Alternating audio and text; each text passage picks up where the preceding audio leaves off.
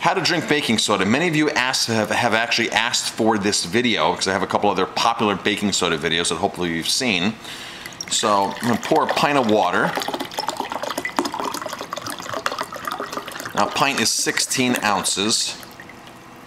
This is room temperature water. You could use cold water if you wanted. Here is a teaspoon of baking soda.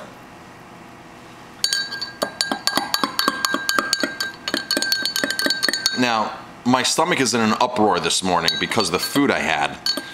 I didn't have any alcohol. I don't drink that much. When I do drink, I drink to enjoy a good glass of wine or a really, really good beer. So I don't drink just to drink. So the food I had last night just was not settling in my stomach. All night I was up, and it was really, you know that pain. So I'm just gonna give it a minute to clear up here, and you can see on the bottom it's mixing around still. So I usually give it about a full minute or so. So baking soda is great for ingestion, heartburn, any kind of digestive issues. It's good for after workout, before workout to help get rid of lactic acid. So here we go, now we're clearing up. So you can see on the bottom, nice and clear now.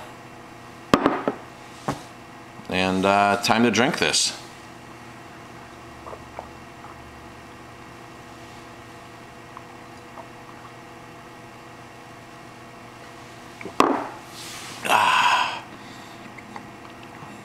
Doesn't taste bad, it doesn't taste great. You can get used to the flavor of it. I typically chug it, drink it down. That's usually my standard portion is a pint. There's a lot of really good books out there on the power of baking soda and all of its benefits, and I have a couple of videos, like I said. You can look for it in this playlist here on YouTube.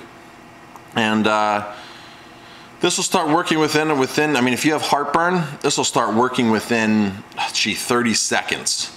I don't really have heartburn, I just can feel my stomach in an uproar. So I'm gonna give it about 5-10 minutes to really get down there and start working on that food that's sitting down there.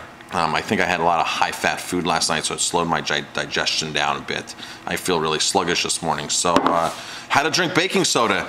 There you go. My version is a pint with a teaspoon of water, let it settle, and drink away. Hope that helps you.